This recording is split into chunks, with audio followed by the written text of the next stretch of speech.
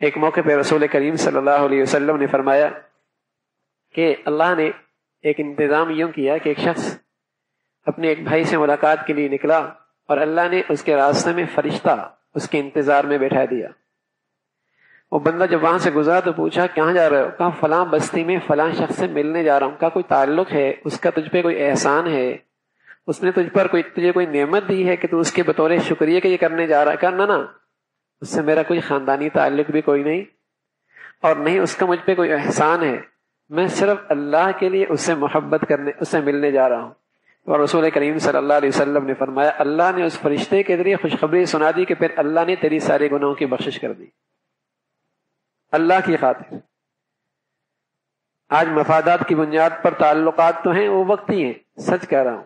یہ جو تعلق ہے نا دین کے بنیاد پر، یہ بڑا خالص ہے، بڑا خالص ہے اور بڑا مخلصانہ ہوتا ہے، بلکہ یہ محبت جنت کی محبت کی ایک شکل ہے، اس لیے کہ جنت میں جو محبتیں ہوں گی مفادات سے بالاتر ہوں گی۔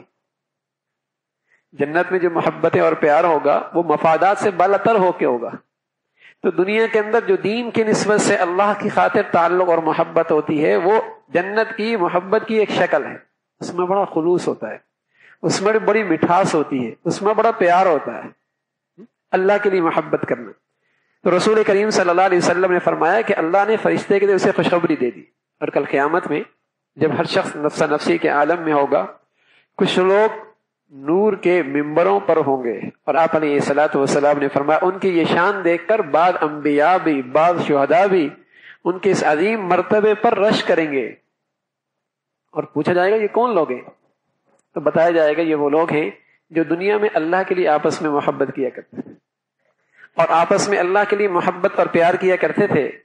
جب لوگ پریشان حال ہوں گے لیکن ان کے دل مطمئن ہوں گے، جب لوگ پریشان حال ہوں گے، افراتفری کا شکار ہوں گے، یہ مطمئن اور پرسکون ہوں گے۔ اور پھر نبی علیہ الصلوۃ والسلام نے یہ آیت پڑھی الا ان اولیاء اللہ لا خوف علیہم ولا هم يحزنون، یہ اللہ کے وہ پیارے دوست ہوں گے جن پر اس وحشت والے دن کے اندر بھی کوئی خوف نہیں ہوگا، کوئی پریشانی نہیں ہوگی، بڑے مطمئن ہوں گے۔ اور پتہ چلے گا یہ وہ لوگ ہیں جو دنیا میں اللہ کے لیے ایک دوسرے سے ملتے اور محبت کرتے ہیں۔ اور آپ علیہ الصلوۃ والسلام نے فرمایا کل قیامت میں اعلان ہوگا این المتحابون فی اللہ، کہاں ہیں وہ لوگ جو میری خاطر آپس میں محبتیں کرتے تھے؟ آج میں انہیں اپنا عرش کا سایہ نصیب کرتا ہوں، جہاں عرش کے سایہ کے سوا کوئی اور سایہ بھی کوئی نہیں، اللہ انہیں اپنے عرش کے سائے میں بلا لے گا۔